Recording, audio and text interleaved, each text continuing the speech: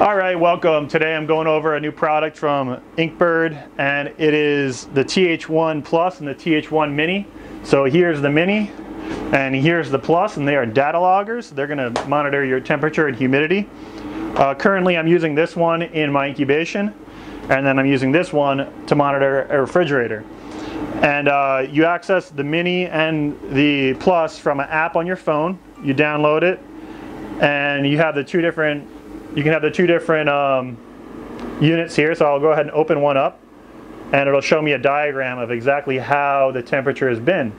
So this one you can see is my incubation, and it's pretty steady. It's just going on and off with the compressor.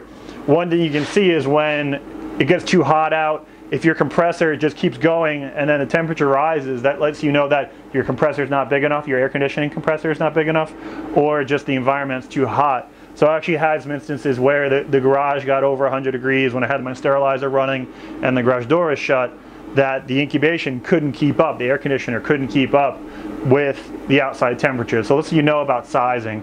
Another thing would be like if you put too many blocks in there. If you have too many blocks that are creating too much heat, your air conditioner can't keep up with the amount of heat that the blocks are creating, so you would have to size your air conditioner appropriately. So it monitors cycles of your compressor kicking on. You can also use it for monitoring your sterilizer run. So I just ran one recently where I ran it in one of these blocks here, and all I did was, when I loaded the block up, I opened it up and I shoved it in the middle of the block. That way it monitored the core temperature. And with that, you can see how long it takes for the core temperature to get above 190, because that's what matters, is the core temperature. It doesn't matter how long it takes the outside of the steam to get to 200 Fahrenheit or whatever. What matters is that the core has to be at 290 for at least 10 hours for it to sterilize properly. So what I did was I took some RTV and I encapsulated the probe, you can see there. So without that, I wouldn't trust it very long. I would probably say a couple cycles and the steam will get in there. So I'll show you how to do that. What you do is you take the probe, okay, and you can see it's metal, and then they just have it kind of crimped on this rubber right here. So it's not the most waterproof connection. And what we'll do is just take a little bit of RTV, get it at Napa or O'Reilly's, any auto shop. Silicone sealant. This is Permatex Ultra Black gasket maker. And you just shove the guy in there, okay, get it past where all the rubber is, and then as you pull it, squeeze it. And now it's kind of given an extrusion of RTV around the outside of the probe. And now we have a nice encapsulated probe, so it can be buried in things, it can go into water, you don't have to worry about it faulting out in time. So with that, that's done. Showed you guys how to do that. And let's go back to the TH1 Plus. So TH1 Plus, it has a pretty long, like 6-foot extension cord for the probe. It also is detachable, okay? Now that's nice because if you ever have to like fish it through something, you can unplug it, fish it through, and then hook it up. You don't have to like dangle it around or whatever. Another thing is if this ever conks out on you, you can replace it. A lot of these other controllers, say these older Inkbird temperature controllers, if the probe goes bad on you, it's wired in. You can't just throw a new one in there. You got to throw it out or like manually wire in a new probe. So big bonus that it's detachable. It does have a humidity sensor on it.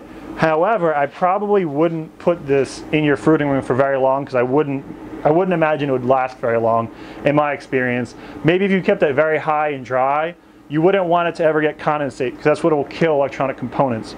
Especially since it has, a whole layer and it has batteries that can get wet on the backside. It's not exactly waterproof, so I wouldn't recommend putting this in your fruiting room. So what I used this for was the incubation. Also my cold storage refrigerator. I could show you how you can see when the temperature went off. Okay, so is this one? Oh no, it was this one. So what I was having issues with my cold storage. I have a little mini fridge down here, this little box. So I'm storing Petri dishes in it, and I noticed that they were sweating out really bad. You can see right here, they're still doing it. So it was like probably a half a cup of water one time at the bottom, and I was like, what is going on? And what it is the fridge, the controller on it, it jumps around a lot. it goes, it's like a 10 degree swing, and you can see it right here. So 42 to 51 is that swing, and that's too much, because what's happening is it's heating and cooling, It's pushing all the moisture out of the agar. So what I'm going to do is I'm going to turn that thing all the way down to where it's like the coldest setting. I'm going to put it on this and have it hold at like 36 or 34, and it'll kick the compressor on more often, but it'll maintain a more narrow width of temperature control.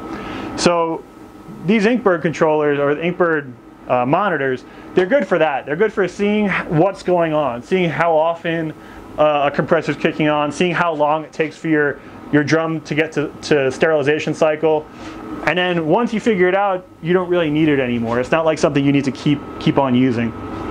The Mini, this thing's okay. It's a lot cheaper. It's like half the price of the big one, of the Plus, but there's no display on it. And the major drawback is that little tiny battery that only lasts about a month and a half. So I'd probably, if I was only going to buy one of these, I would buy this one. Much more capable. It has the temperature on it. It has normal AAA batteries, which are much more easy to get your hands on than some of those little flat batteries. And the battery life is way, way longer. This is 5 weeks old. This one's already at 20% battery life. This one's still at 60%. So you're gonna get 2 months, maybe 3 months battery life out of this one, and maybe 7 weeks out of these guys. So yeah, that being said, pretty cool new product. You can log your sterilization cycle, you can log air conditioning, incubation, all that kind of stuff, kind of see what the heck's going on.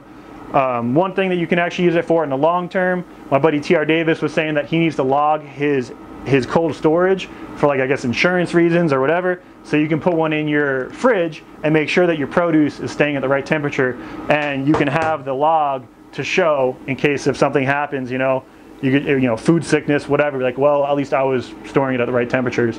So yeah, hopefully you like that video. I'll put the link below to the product and also my kit page where I have other products that I recommend for mushroom cultivation. And I hope you like this one. Make sure you give it a thumbs up and keep on mushrooming. Take it easy.